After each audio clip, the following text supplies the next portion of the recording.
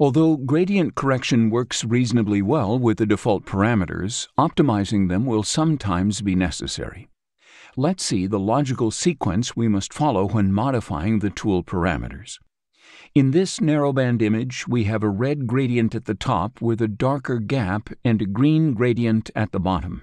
First, we try gradient correction with the default values, using structure protection only when necessary. In this image, the nebula is large but very elongated, and there are empty regions between its filaments. A priori, the risk of generating an overcorrection is low, so we turn off structure protection.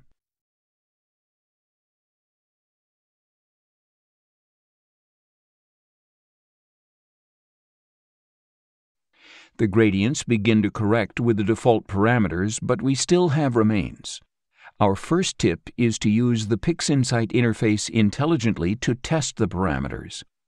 We can check if we are moving in the right direction by comparing results among multiple previews. When gradient residuals remain, the first step is to test automatic convergence.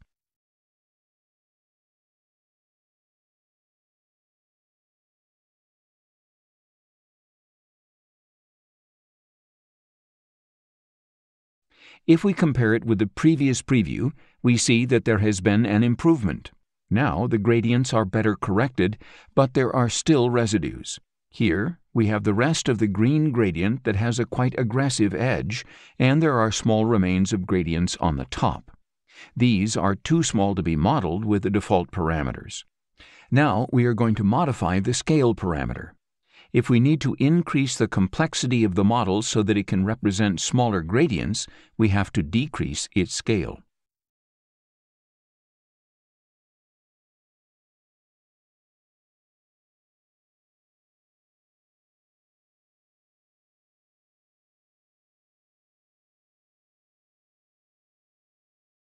Now we see that it is corrected better. This small gradient has almost disappeared, and this one is also practically corrected.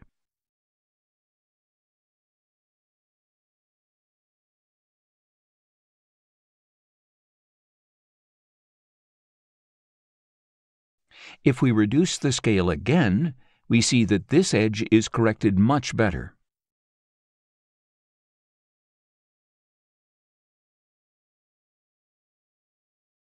This is with a scale of 1.5, and this is with a scale of 2.5.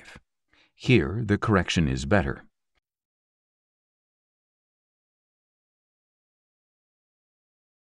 And this is the comparison with the original image.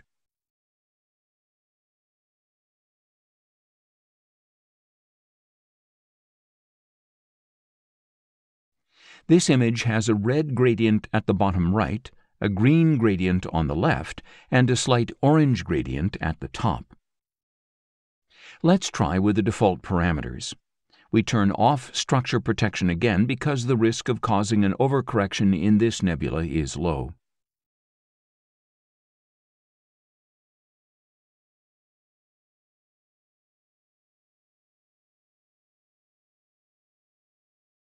We can see that the gradients are corrected perfectly. This means that the default scale is small enough to model all the gradients in the image. As the gradients are quite simple, we are going to try increasing the scale to check if they continue to be well modeled. We do this because the scale and smoothness values must be as high as possible to create a model in which all the gradients of the image are well represented.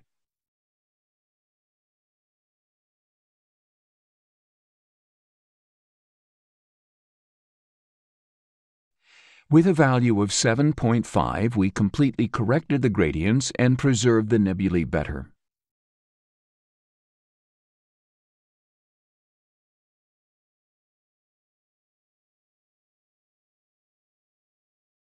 Therefore, let's increase it some more.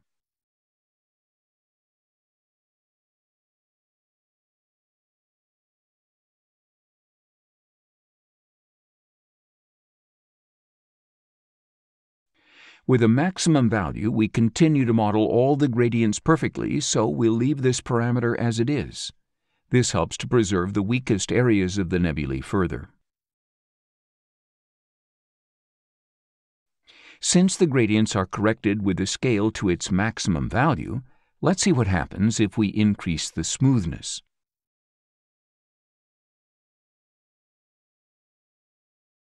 While the scale parameter allows us to model smaller or larger gradients, the smoothness parameter will enable us to smooth the initial model generated with the scale parameter.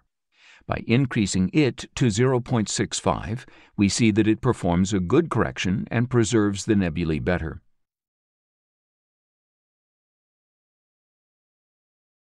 We increase it to 0.85.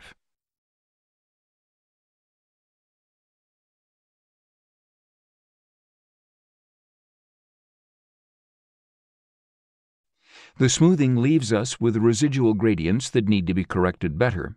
We have traces of red here, or this green residue that has not been completely corrected. We then leave it at the previous value of 0.65.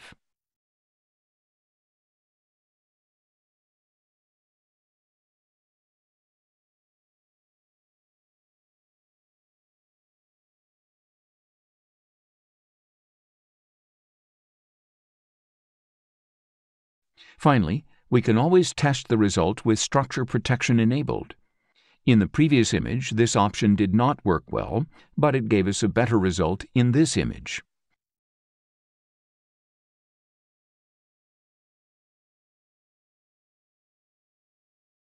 The gradients continue to be corrected very well, and the nebulae are better preserved.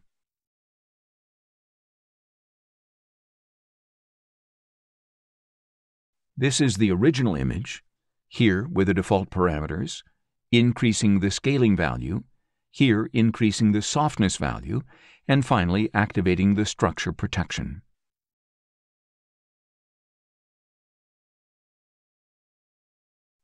In this image, we have a horizontal gradient that goes from greenish tones to reddish tones.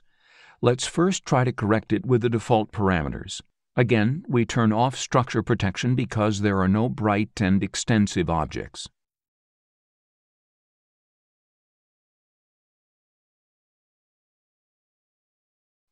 With the default parameters, all gradients are corrected perfectly. But we are also affecting the objects. We are losing the contrast of this dark nebula, or this. This is because we are modeling the objects too much. Since this gradient is smooth, we can safely increase the scale. Let's go to the second preview and try this scaling value.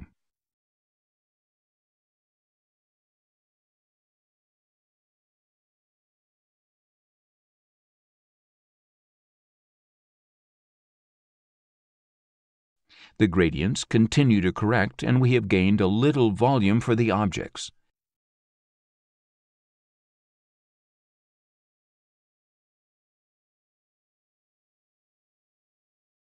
Therefore, we increase this parameter again and leave it at its maximum value.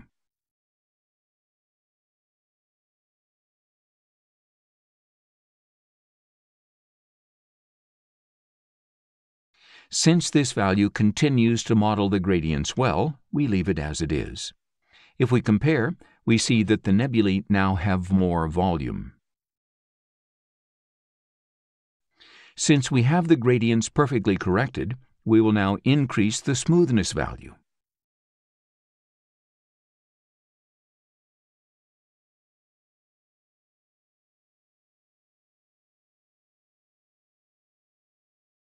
With this value, we continue to correct the gradients well, and the model affects the objects less.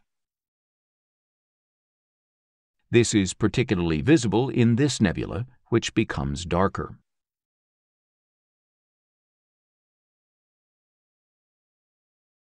Let's increase it to 0.85.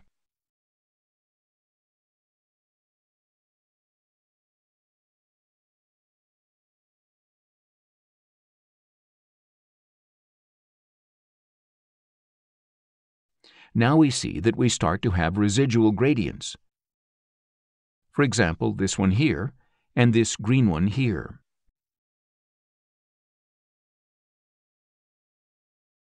This smoothness value is too high. We leave it at 0.6.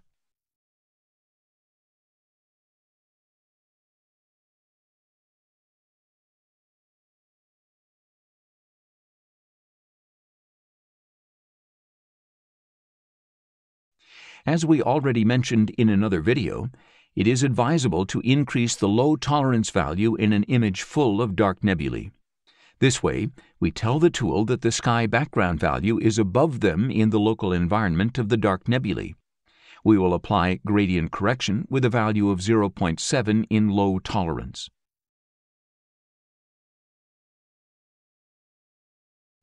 If we compare it with the previous result, we can see that we created bright halos around the dark nebulae. This is now corrected, and the color across the image is much more uniform. Once the sliders are adjusted, we can try automatic convergence or structure protection to see if they improve the result.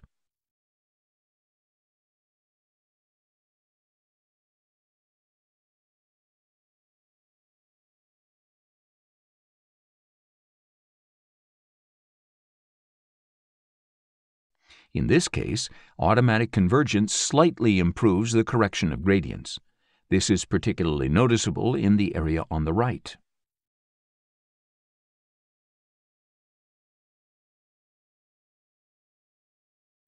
This is the original image, this one with the default values, this one increasing the scale value, here increasing the smoothness, this one is changing the low tolerance values, and this one is with automatic convergence. And here is the comparison with the initial image.